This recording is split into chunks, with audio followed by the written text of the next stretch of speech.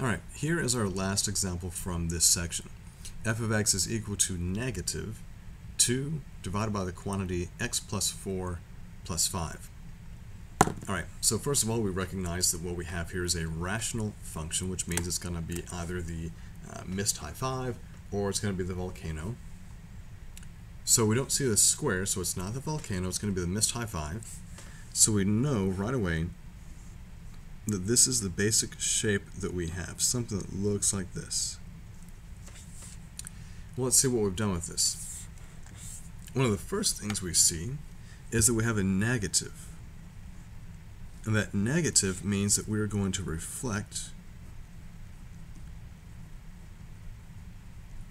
across the x-axis. So we're going to be turning that guy upside down. All right. What else are we doing with it?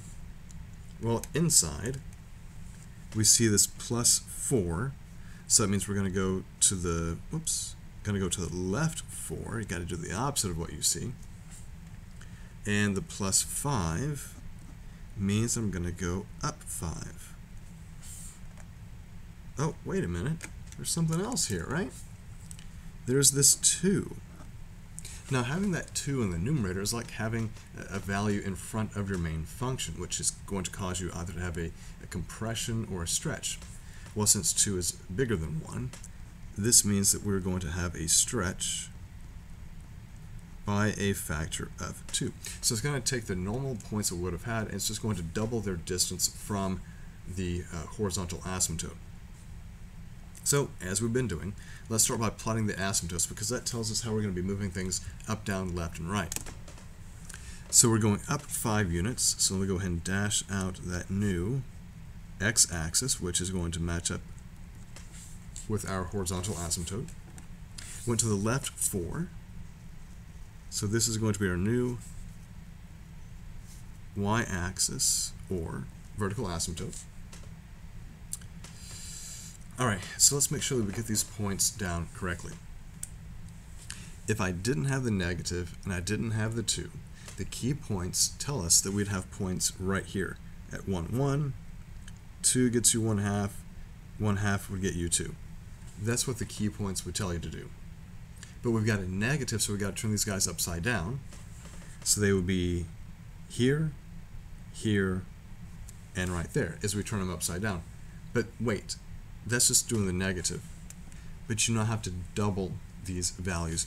So at 1/2, I would have been down 2, and so now I'm doubling that. I'm going to be down 4 units.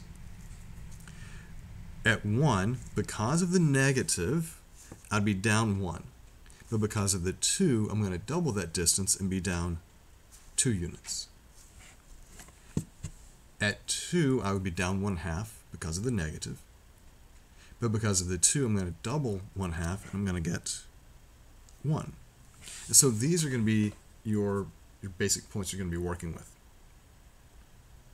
Okay? Now, we said that there is this point symmetry for the missed high five guy, right?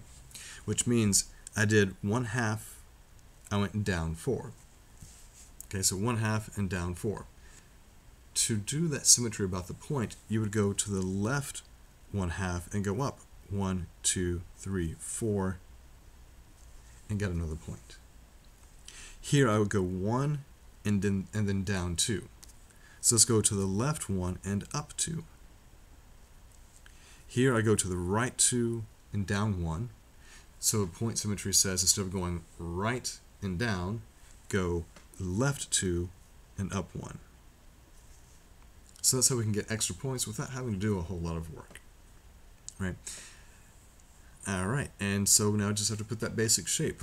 We understand that we're supposed to be getting higher and higher and getting closer to this horizontal asymptote, but we don't really expect to cross that. So it should look something like that. And as we go to the left, it's going to get closer and closer to that vertical asymptote. Remember, it's never going to curve back into itself. This guy's never going to curve back down. And then we have a very similar shape over here with these points. And so that's what our graph is going to look like. Okay. So again, we took that missed high five, we went to the left 4, we went up 5. We had to turn it from being, so this is what it would have been before, this guy right here. And then he would have been something kind of like